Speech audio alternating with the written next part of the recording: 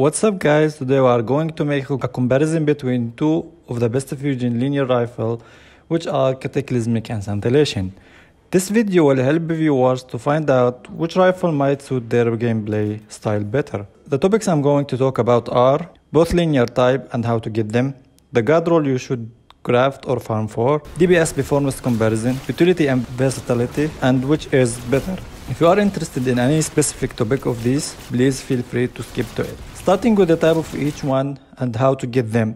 The Cataclysmic is a solar one-shot linear which you can get from Vow of the Disciple raid. And if you collect 5 red borders of this weapon, you will be able to craft it and get the Godroll, which I will talk about in the roll section of the video. For the Scintillation, it's 3 burst linear, which is much faster and easier to get.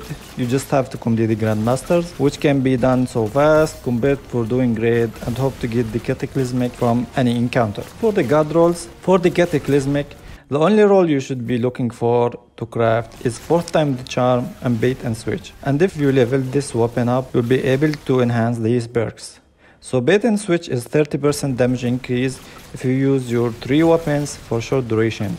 And 4th time the charm will give you 2 shots from thin air if you hit 4 precision shots. For the Scintillation, after doing the test and playing with multiple rolls, in the 3rd column you have auto-loading, holster, rewind rounds, and invis assassin. And the only perk you should go for is the rewind rounds, because you will never have to reload, maybe once, but if you are unlucky and got any of the other 2 perks, keep them, they will do so good too. The 4th column have bait and switch and firing line, which is 20% damage increase, is only for staying near 2 guardians while doing the damage, which is really free, especially in a damage phase like the witness encounter. So you can keep both rolls and play with whatever suits you. I should note that this weapon trait, Vest Stinger, is amazing as it can auto-reload weapon from the magazine. So you really never have to reload until you are out of ammo. And the full ammo with full reserve will be about 21 or 22 shots depending on the magazine size you have. For the Dps comparison, starting with Scintillation,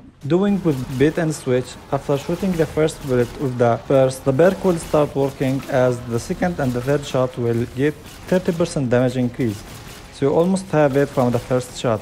And for enhance, you will get 11 seconds, so more bait and switch time from the normal version, which is 10 seconds. So doing the math, for DPS, for 1 mag, it will be around 96k. And for the 2 mags, DPS will drop if you have to reload to about 80k, and the total damage will be around 2,625k damage, which is really high, and the reason why linears shines as they are good in the DPS and the total damage. For the Cataclysmic, the DPS with the 1st mag starts a little bit higher with 102k, but you have to reload this weapon more often. So the 2nd magazine DPS will drop to about 86k, and for the 3rd it will be around 80k.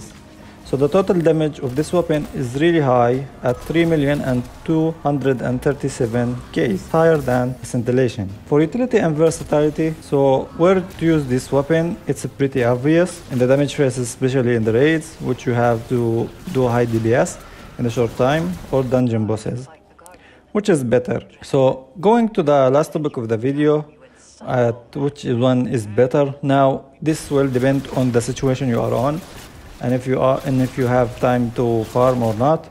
I do recommend Scintillation for the ease of use and easier to get, but if you can get the Cataclysmic and your aim is good, you can use it. It will shine in situations where crit spots are big, like the Witness and Oryx, and it will do higher damage and DPS. So in my opinion, I prefer the Scintillation. I would love to hear what do you think about it and about the Cataclysmic. Which one is better for you and what suits you?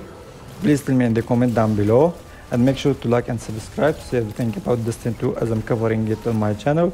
And until next time, stay safe and take care.